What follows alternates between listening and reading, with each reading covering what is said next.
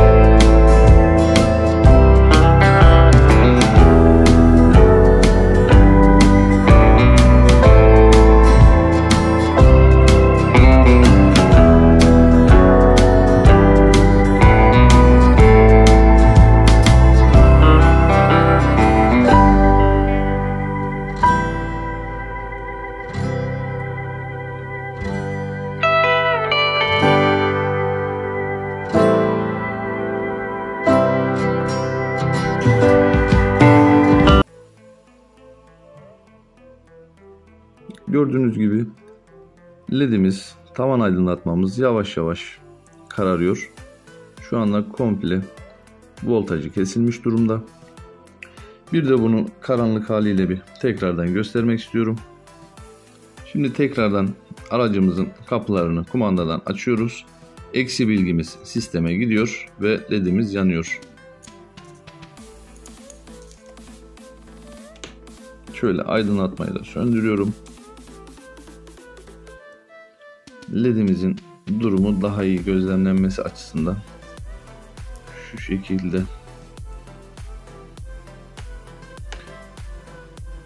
Yaklaşık buradaki zaman dilimi 20 saniye civarlarında olması gerekiyor arkadaşlar. Daha doğrusu benim yapmış olduğum sistemde 20 saniye aralığında.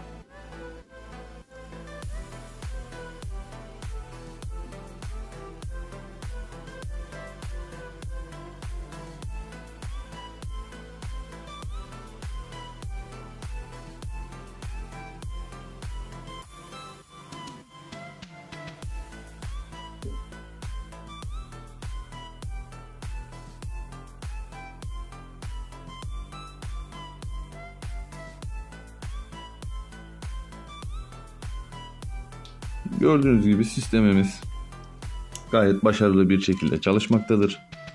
Şimdi burada led bağlantısı olduğu için ledler daha hassas bir voltajlarda çalıştığı için daha yavaş yavaş sönecektir.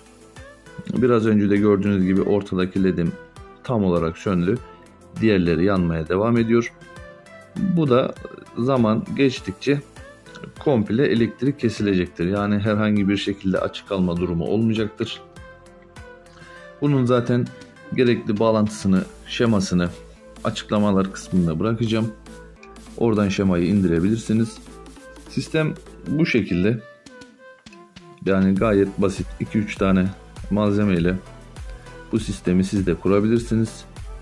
Yani çok fazla bir maliyet gerektireceğini zannetmiyorum.